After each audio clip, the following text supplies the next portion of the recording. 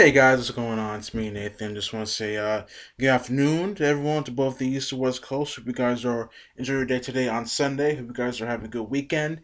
And for this video, I'm going to be talking more about San Diego Comic Con and two new pieces of information that have been shown. And let's get right into it. So on comicbookmovie.com, there are two of them, so both of them from comicbookmovie.com. The first one is from Marky Mark of today, of July 27, 2014, and it says, "We've caught a glimpse of this yesterday, but now a much rarer photo has been taken of what appears to be the first body that the villain's Ultron, played by the Blacklist James Spader, builds for himself in Avengers Age of Ultron. Hit the jump and check it out." Hank Pym not being Ultron's creator in Avengers Age of Ultron is one major change, but now it seems like we should expect another. Based on the footage description for the movie, which you can read by clicking here, it sounds as if Tony Stark will be responsible only for the creation of the Ultron AI, and not his first physical form. What you see below appears to be the first crude body that the villain builds for himself when he attacks Earth's mightiest heroes for the first time in Avengers A Tower. Talk about a Frankenstein feel, eh? What do you guys think? Okay, so looking at this, it looks very good. It looks amazing.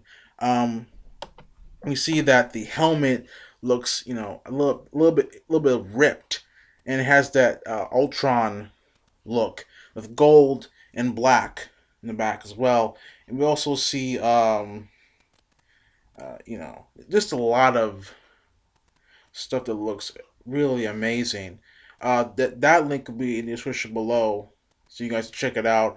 But all in all, that looks amazing right there. And we'll probably see that in the movie Avengers: Age of Ultron. So see that. And next one, same thing for Avengers: Age of Ultron, but this time it has to do with something different. Judging by the latest Age of Ultron prop put on display at Comic Con, the indestructible vibranium made up of Cap's mighty shield will collide with something or someone much stronger. Check it out.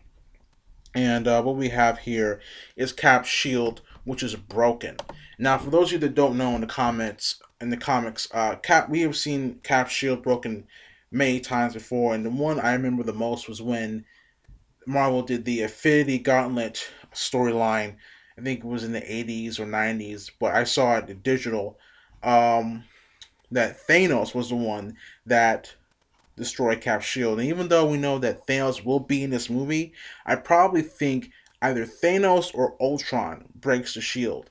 And the question is, once it's broken, what's going to happen next? Well, here's the thing.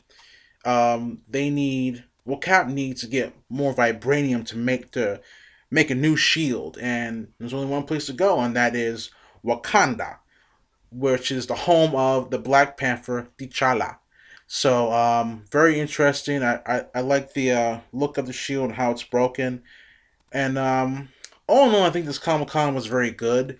There were some letdowns from both Marvel and DC, but I think both sides wanted to say more stuff um, for the future, not to reveal all their cards right now, because it would get more people talking and more waiting and stuff. But tell me in the comments below, guys, what do you think about all this? Do you like it? Do you not like it? Are you in the middle? You're neutral about it? If so, tell me below in the comments. Also, tell me which side won the war in Comic Con, Marvel, DC. But don't forget to like this video. Don't forget to subscribe to my channel. This is Nathan saying peace. Take care, guys. And I'll see you guys later for the next video, or see you tomorrow. Take care, guys.